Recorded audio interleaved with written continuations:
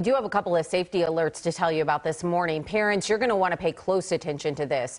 More than 3.2 million Calico Critter toys are under recall due to a serious choking hazard for small children. We're showing them on your screen right now. The Consumer Product Safety Commission says the toys were sold in a set with a baby bottle and pacifier accessories. The company, Epic Everlasting Play, which makes the product, says they are aware of 3 incidents involving the pacifier accessory, including 2 deaths.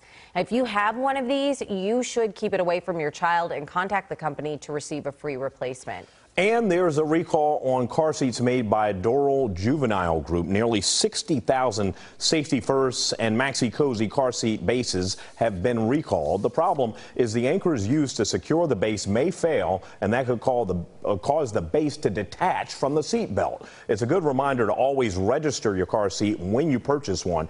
If you have one and haven't registered it yet, contact Doral and they will send you a new base. An Austin-based Yeti is recalling nearly 2 million of these soft cooler bags. The company says the magnets in the lining can come loose, and that leads to a risk of ingestion.